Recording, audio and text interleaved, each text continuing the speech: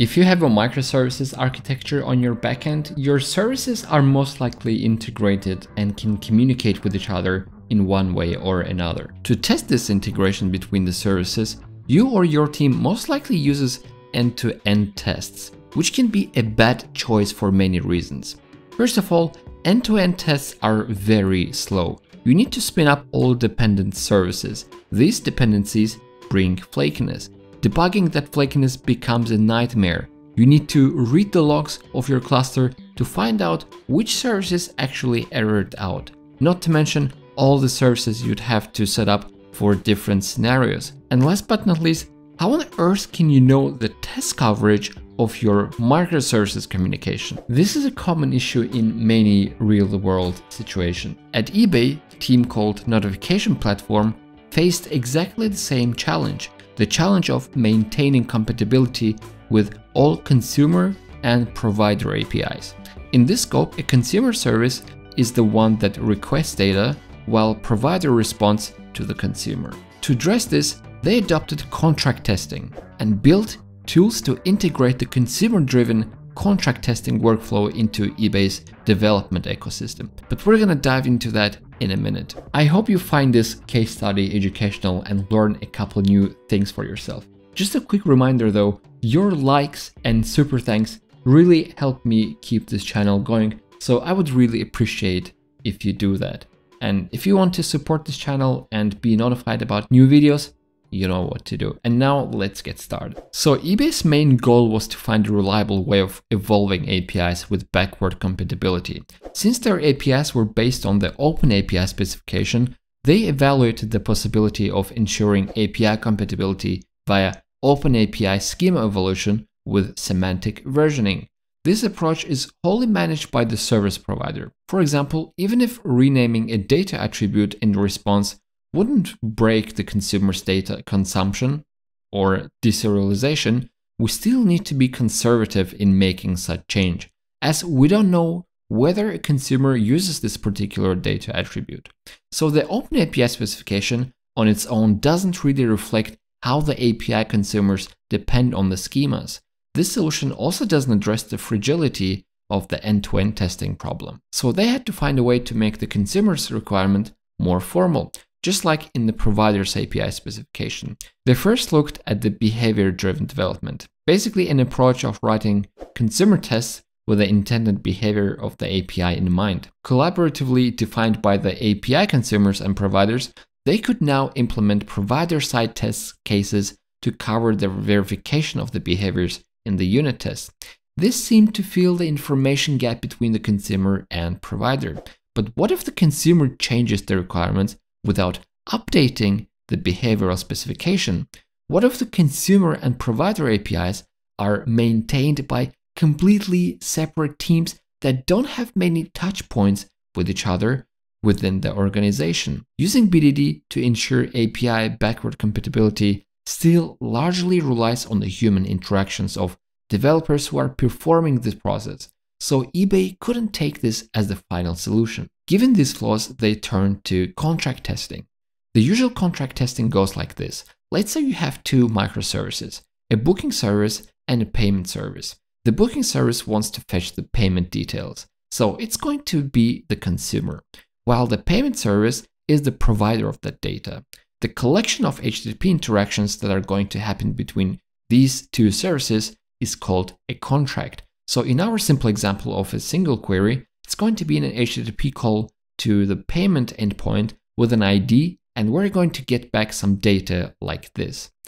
The biggest benefit of contract testing is revealed here. In a scenario where we do integration testing, or worse, end-to-end testing to test that our microservices work as intended, we issue a request from a consumer to a provider, and this provider can have its own provider, and that provider can have its own provider, and suddenly we have a black box with a dependency chain. In contract testing, however, we never have those things talking to each other. We're only testing one service at a time, and we're going to capture the consumer's view of the integration test with the provider. So step one is testing the consumer, and that's where we capture the contract. And what we do is we let the consumer talk to the mock that our contract testing framework provides. So we make a request for the payment details and we get some response. Then we repeat this process for all the needed interactions that the consumer would also use in a real production environment against the payment service, aka the provider. So in this step, the framework is going to check that the consumer does all the intended requests correctly and that it can handle the returned response. If one of the tests fails, then the contract hasn't been fulfilled by the consumer and the CI/CD pipeline shouldn't succeed. As a step 2, these interactions are going to be recorded and forwarded to a broker who plays a key role in helping us with automating these tests. Now the broker is going to share these tests with the provider. It's going to replay the request that it captured from the consumer, but this time against the provider's API. This is where we verify the previous contract by expecting the predefined responses to be returned from the payment service. The cool thing is that the framework is smart enough to know how many consumers this provider has, and it's going to run all of them in a batch. If the data returned matches our expectations, then the contract is fulfilled. And we can be pretty confident that the communication between our microservices is stable. The generated contract is then shared across teams so that they can include it in their own CI/CD pipelines. Here's a very quick overview of the code for contract testing of our use case. So in our example, we're going to be using Pact, a framework that we're going to look into in a minute. But basically, it simplifies everything. So in consumer spec.js, since our tests are consumer-driven contract tests, we're going to define our consumer, booking API, and provider as well. And this is the controller method that we want to mock. We're fetching the payment details from the payment API while being the booking API is the consumer, right? So we defined all the needed parameters. This is the URL that we're going to be fetching, and this is the expected response that we want to get from the payment API.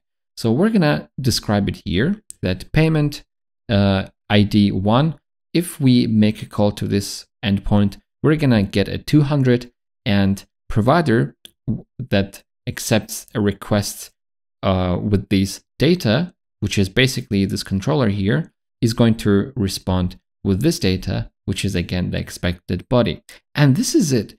This is the contract for one of our endpoints, okay?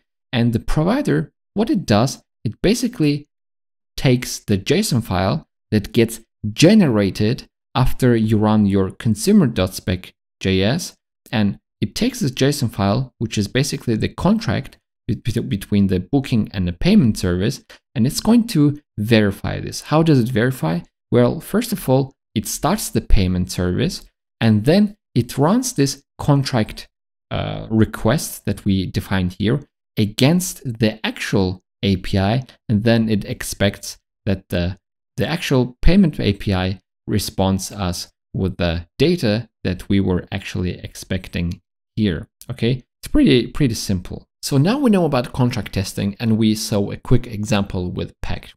Well, Pact is one of the frameworks that can automate that whole process.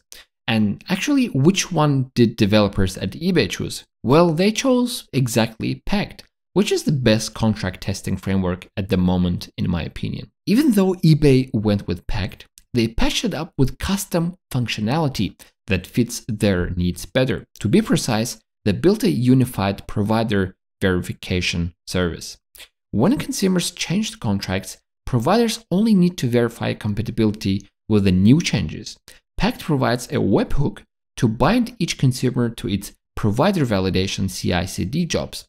However, for each consumer, developers need to repetitively set up service accounts and authentication configurations for Pact broker to trigger the verification process.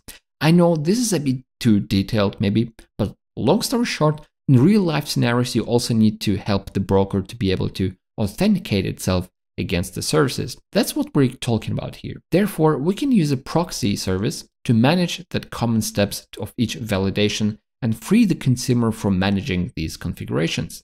As a result, what happens is, first, service consumers use the Pact initializer portal to initialize the environment. Then, The second step, the verification service stores this configuration metadata.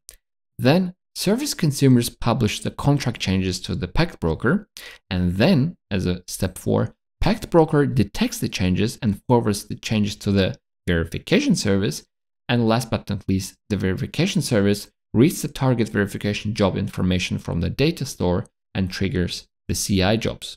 I don't want to leave you without telling you about the best practices of contract testing. So here we go. The robustness principle. The robustness principle advises sending minimal but necessary data and being open to accepting diverse input. In contract testing, this translates to consumers sending only essential request parameters to providers and providers surplus response attributes, not disrupting consumers. Second, focus on the communication contract rather than the function. Contract testing bridges unit testing and service integration testing. It doesn't aim to replace functional tests, but rather eliminates reliance on real provider responses to validate communication data format. Tweak the testing pyramid. Now, with the introduction of contract testing, you can reduce the number of E2E tests you have even further, and overall just shrinking the pyramid, since now you have more tests in place. Alright friends, if you like this video, I'm pretty sure you're gonna like this playlist of mine called Popular Software Architectures as well, so go check it out.